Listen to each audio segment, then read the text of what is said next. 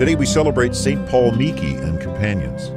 The 26 men and women we honor today, the first martyrs of the Far East, remind us yet again of the price followers of Jesus have paid throughout history. Jesuit brother Paul Miki, a native of Japan, has become the best known among the martyrs who died in 1597 during a period of harsh persecution of Christians. His companions who also lost their lives included a Franciscan, St. Peter Baptist, catechists, doctors, artisans, servants, elderly men, and children. What bound them together was their common faith and their love for Jesus and His church. Paul Miki continued to preach Christianity in his final hours. While hanging upon a cross placed on a hill overlooking Nagasaki, he forgave his persecutors. Following the crucifixions of Paul Miki and his companions, some missionary work continued.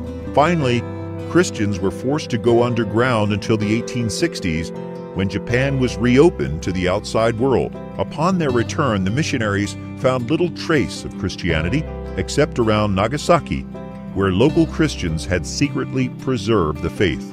The martyrs of Japan were canonized in 1862.